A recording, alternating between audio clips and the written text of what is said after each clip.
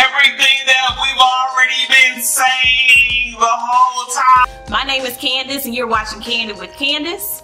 And here we are creating the next generation of voters through video. I'm Candice Quarles and I'm here to talk about why Beto O'Rourke is right. And there is nothing more American than taking a knee. So this video is in reaction to Beto O'Rourke. So he is a congressman in Texas running for U.S. Senate. Thank you each for your service. My short answer is no. I don't think it's disrespectful. Here's my longer answer, but I'm going to try to make sure that I get this right, because I think it's a really important question. And reasonable people can disagree on this issue. Let's begin there. And it makes them no less American to come down on a different conclusion on this issue, right? If you believe in liberty and justice and all of the freedoms that are promised by our Constitution for all of Americans, then it is perfectly in your right, as a First Amendment right, to protest those things that America has promised for all of her citizens.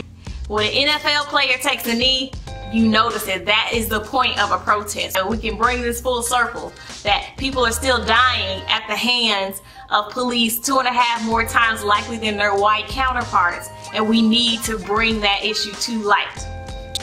As a resident of this community, as someone who sits on the city council, I think it's imperative of us to make sure that we're doing everything to protect our residents.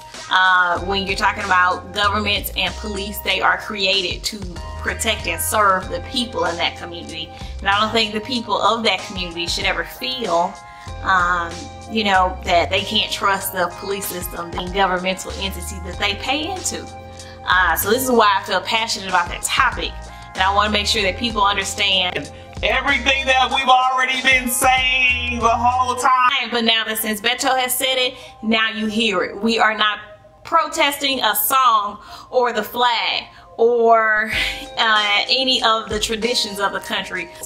We are highlighting an issue that continually comes up in our community. I mean, anytime my husband says, you know, I'm gonna go and get some gas later, I'm gonna run to the grocery store, and what if he gets pulled over? What if he gets pulled over by an officer that's had a bad day? And being a black man, what if he feels intimidated by him? I fear that every time he leaves the house, I pray over him that he comes home, but this is happening so often that I just tell him, no, can you just wait? Those that are protesting, we only want to bring awareness to an issue. And for those that say we need to keep politics out of sports, sports has been political since the beginning of time. It'll continue to be political as long as it has the platform and the viewership and the eyeballs that it does have. And understand we are trying to get a message across that what's happening now should not be the norm.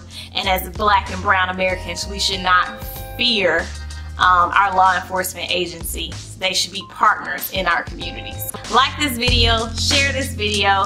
You're watching Candid with Candice, and vote November 6th.